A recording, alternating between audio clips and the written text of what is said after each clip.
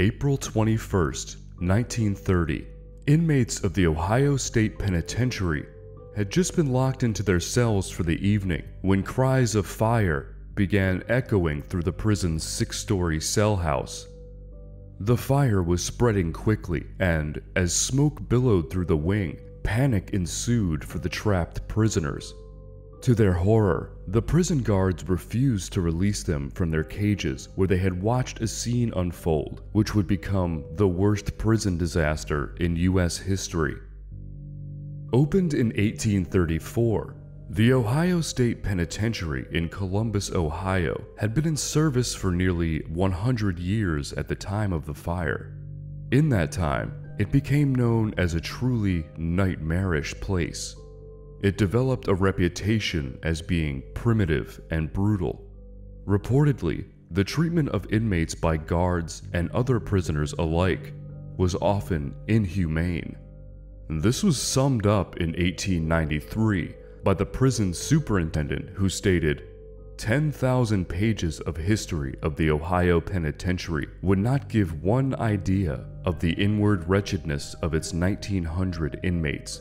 The unwritten history is known only by God Himself. The prison, which had been built to house 1,500 people, was often obscenely overcrowded. By 1930, the facility was at nearly 3 times its intended capacity, with a stunning 4,300 prisoners housed within its walls. Because of the cruel reputation of the prison and other terrible events that befell it, it was frequently regarded as being cursed or damned. One such example, possibly exacerbated by overcrowding, was a deadly cholera epidemic which swept through the institution in 1849, killing 121 inmates. But it was that Easter Monday in April 1930 that became its most noteworthy catastrophe. After the prisoners in cell blocks G and H were locked into their cells for the night following dinner, a fire broke out in the wing.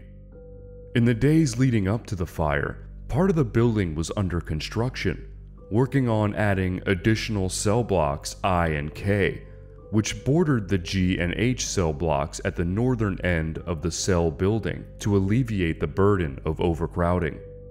It was believed that the fire started on the construction scaffolding in this area, or in the roof adjacent to this area. In any case, the fire quickly consumed the wooden scaffolding and construction materials and spread through the roof of the cell house. The cries of fire coming from the inmates initially went unheeded. The response from the guards seemed to stem from confusion and disorganization. Whether untrusting or callous, many guards were hesitant to release the inmates without a direct order. Even with the threat of death immediately looming, keeping the prisoners captive remained the highest priority. As the smoke filled the cell block, screams for help became more frenzied. The situation grew more serious by the second. At around 5:45 p.m., 2 night guards, William Baldwin and Thomas Little, were waiting to start their shifts at 6 p.m. when a prisoner ran into the guard room and yelled fire. Realizing the state of emergency, the guards rushed into action. They encountered day guard Watkins blocking access to the cage gate for the upper tiers. Even at this point, the wing was filling with smoke and fire could be seen in the upper reaches of cell blocks I and K. Regardless of the pleading from Little and Baldwin, Watkins refused to open the cell gate to the upper tiers, despite the fact that those in this section were in the most immediate danger. Watkins simply refuted, "I got no orders to unlock those men." At first, the night guards did what they could to assist. They freed inmates from some of the cells in the lower tiers that were in relatively little danger just to do something productive. They were the first guards to release any inmates at all. However, feeling the increasing pressure of the situation, they made their way back to Watkins to further implore him to act. Little is quoted as saying, "Get this goddamn door open, or those fellows are going to die." Watkins finally agreed to open the gate. He approached Little with the key, who hurriedly snatched it from his hand to open the gate. Due to Watkins' inaction, about 7 to 9 minutes had already passed since he was first asked to open the gate. In that time, dozens of inmates had already perished in the rapidly spreading fire. Desperate prisoners, helpless in their situation, splashed each other with water in a futile effort to protect themselves. The heat intensified in the cells of the upper tiers as the fire drew closer. One survivor recalls, "I hope I never go to hell if it's this hot." Little and Baldwin hurried toward the upper tiers. They unlocked all the cells that they could, but could not make it past the 4th tier due to the intensity of the flames and smoke.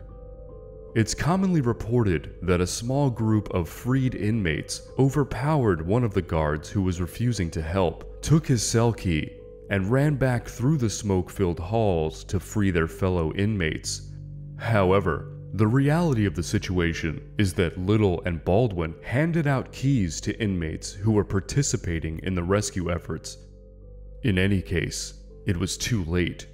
That 7 to 9 minutes wasted likely ensured the deaths of hundreds of prisoners who may have otherwise been safely evacuated. One of the prisoners who took part in the rescue later recalled, "Naturally, all of those men were in there and hollering and screaming for help, and some of the men was praying, and some of them was cussing, and some of them were raving. It was a question to do what you could do to help them." Awaiting the prisoners upon escape into the prison yard was a local battalion of hundreds of National Guardsmen and Army soldiers armed with machine guns and rifles to prevent any potential escape plots. Not a single soldier helped in freeing any trapped inmates. It was also reported that, due to the indifference displayed by many of the guards to the lives of the inmates, a riot ensued. Supposedly, the prisoners even fought against the firefighters when they arrived on scene, disallowing them from accessing the fire and, instead, pelted them with rocks and cut their hose lines. When the fire was finally controlled, the extent of the disaster was there to be uncovered. That evening, in the G&H blocks, there were a total of 800 prisoners.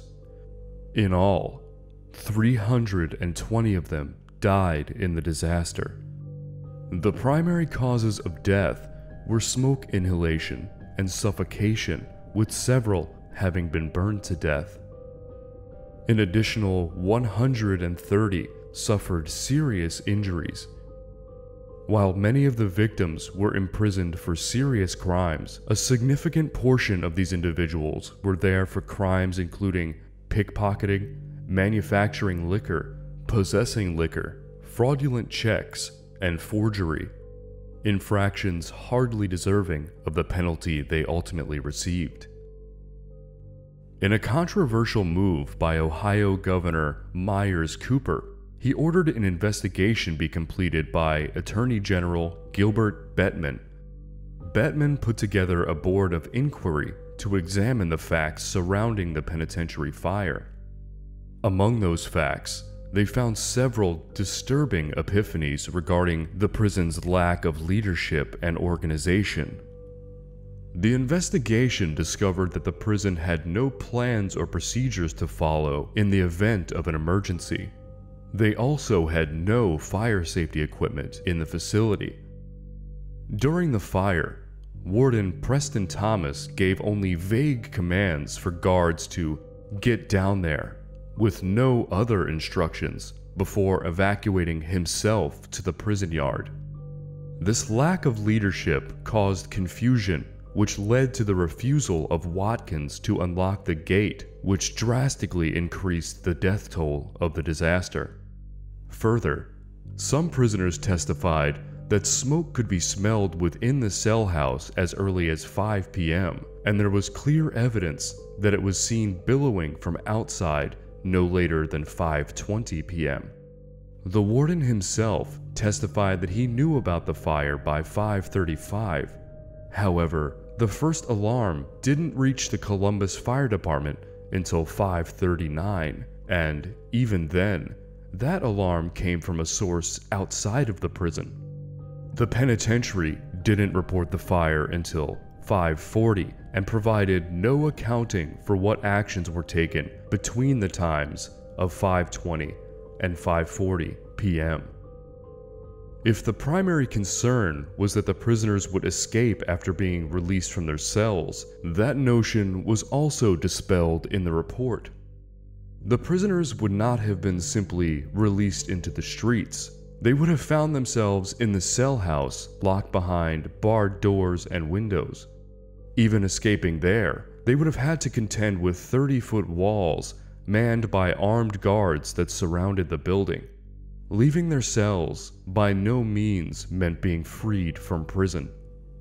According to the Board of Inquiry's report, there were a number of potential causes investigated for the fire over the days following this disaster.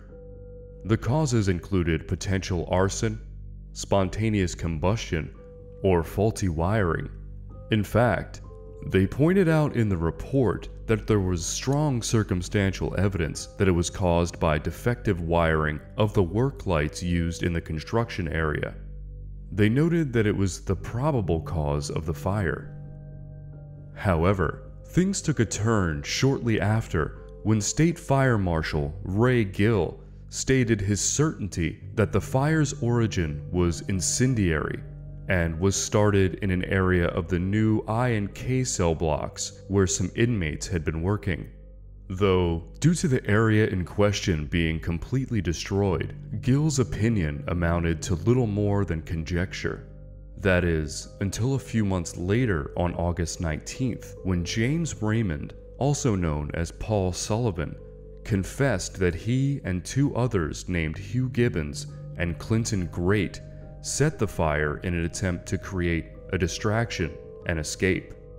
Fearful of retaliation for snitching on the other inmates, James Raymond asked to be put into solitary confinement.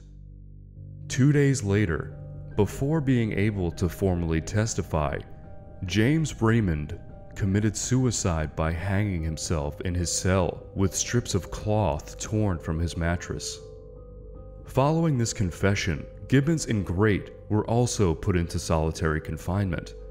Initially, they denied having any involvement in the fire, but by May of the following year, enough evidence had been collected against them to convict them of murder.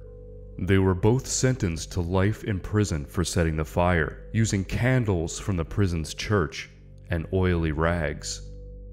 Less than 2 years later, in January of 1933, Clinton Great also hung himself in his cell. This disaster served as a catalyst for resolving the issue of overcrowding in the Ohio Penitentiary. To start, the state of Ohio repealed laws requiring minimum sentences, which was partially to blame for the situation. Additionally, the Ohio Parole Board was established in 1931, and over the course of a year, they released over 2,300 of the institution's prisoners onto parole. Though no memorial currently exists to the convicts who prematurely lost their lives, memorial services were held on April 27, 1930, in the penitentiary's Catholic and Protestant chapels and Jewish synagogue. Thanks for watching. If you enjoyed this video, I'd appreciate it if you'd like the video and subscribe to my channel for more content like this. Until next time.